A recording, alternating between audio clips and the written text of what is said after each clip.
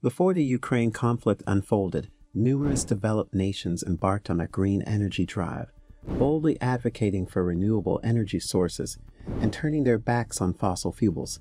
However, a curious turn of events has seen a surge in African countries investing in their oil reserves, with some even making groundbreaking discoveries.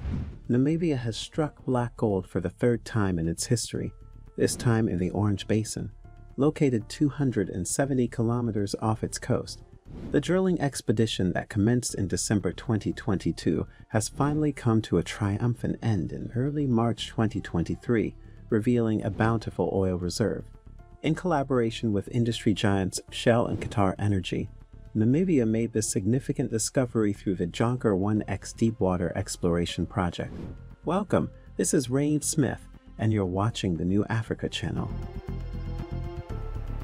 National Petroleum Company of Namibia and its partners have uncovered light oil in the hydrocarbon-rich Orange Basin, located off the coast of Namibia. The drilling expedition, carried out using the cutting-edge Odfjell Deepsea Bollsta semi-submersible rig, reached a total depth of 6,168 meters, submerged in water depths of 2,210 meters. We are delighted to announce this third oil discovery after the success of the Graph 1X and Venus 1X discoveries by Shell and Total Energies in 2022. The managing director of National Petroleum Company of Namibia, Emmanuel Malunga, said in a statement. Amidst the skyrocketing oil explorations across Africa following the Russia-Ukraine conflict, Namibia is one of the few countries on the continent aggressively pursuing its place in the global oil market. Countries such as Uganda and Tanzania have demonstrated immense potential, inspiring Namibia to follow suit and make its mark in the industry. Nigeria is also taking significant strides towards diversifying its oil industry by launching fresh initiatives outside the Niger Delta, particularly in the country's northern region. After numerous delays, Shell is finally set to commence operations on its Bonga North project this year, paving the way for the massive $10 billion Bonga Southwest field in 2024. With a potential capacity of 525 million barrels of crude, the Bonga North project could be instrumental in restoring Nigeria's oil production levels to pre-pandemic times. Uganda is set on expanding its oil industry further with the Lake Albert development project, operated by Total Energies, which has received a staggering $10 billion investment to date.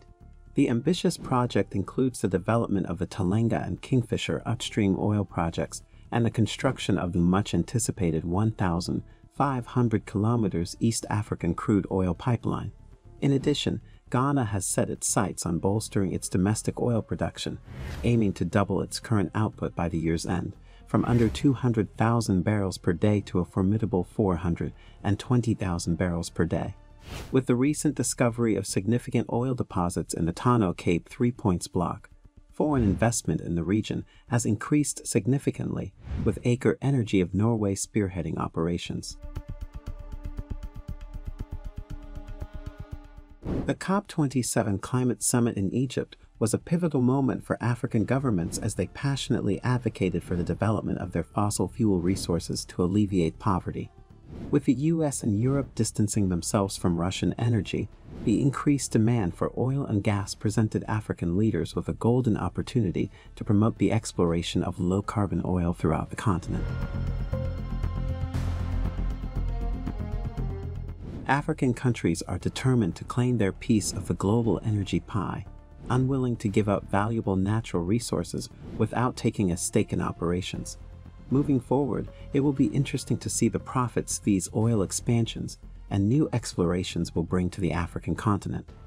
Do you think African countries can fully exploit their resources, or will the foreign energy companies benefit more?